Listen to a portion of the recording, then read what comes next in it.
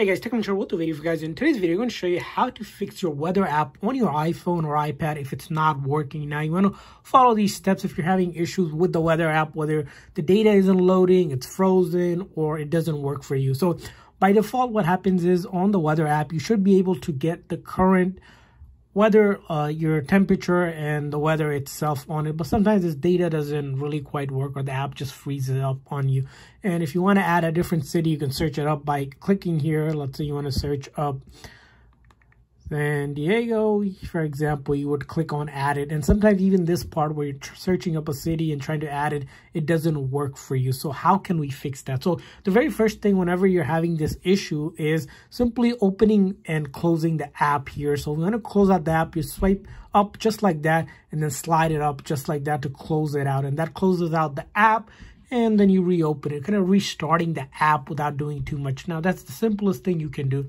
Now, the next thing you want to do is test out your internet connection through either Wi-Fi or cellular data. In order to do that, pull down the menu from the top and turn on airplane mode for a moment, and then turn it back off. And what we have done is a quick network refresh so that if there's any issues with the network connectivity, it should resolve that issue for us.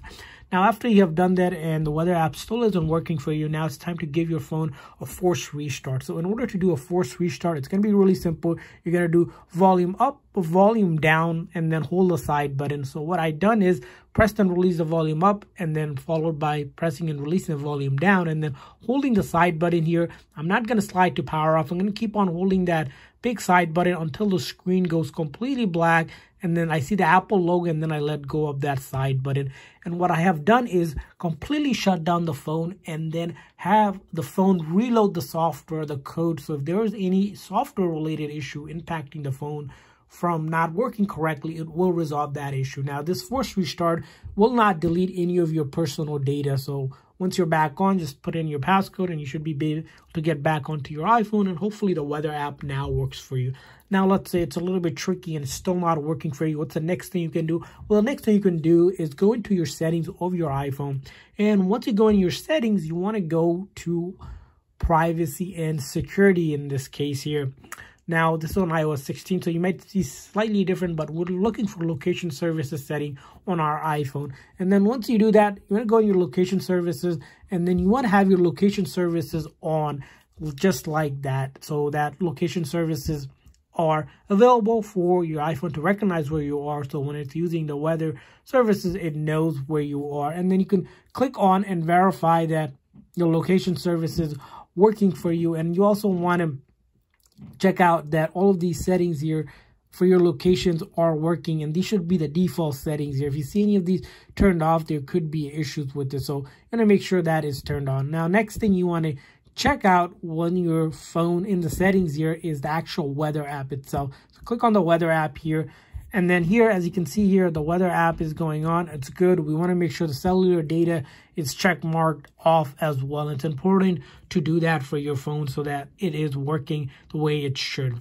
Now, after you have done that, and let's say the weather app still isn't working, the next thing we can do is actually resetting our location and privacy settings. In order to do that, we're going to be in settings again.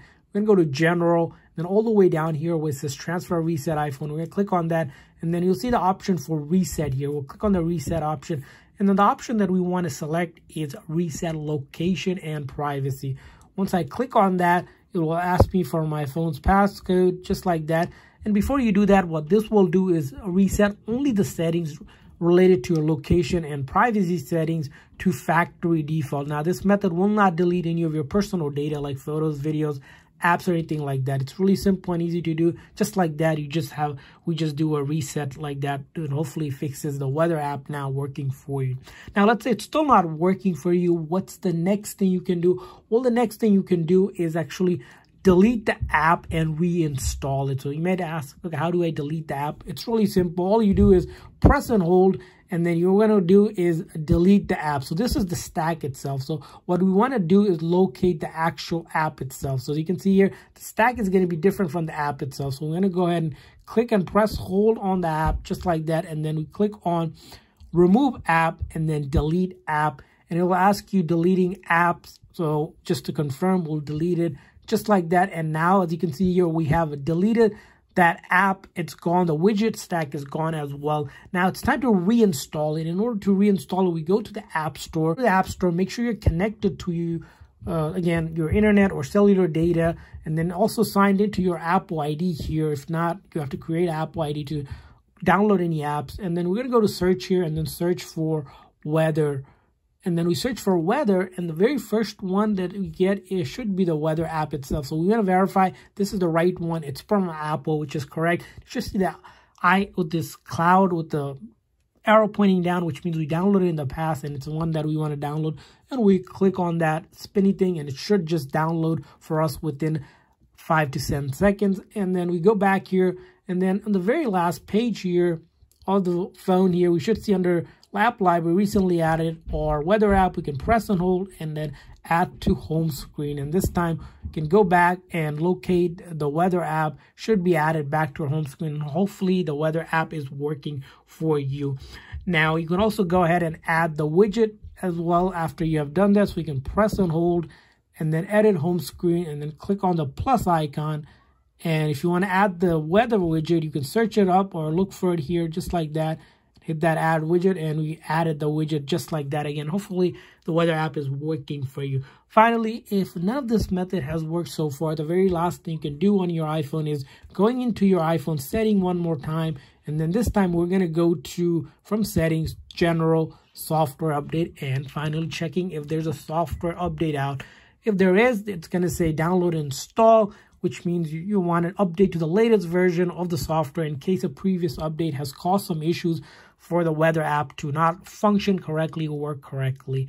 And usually you want to give yourself about half an hour to 45 minutes for you to be able to do the software update and download. And after you have done the update, hopefully your weather app is working. So that's it for this video. I hope now your weather app is working on your iPhone. If so, please make sure to like and subscribe button. Thanks for watching, guys. See you guys next time.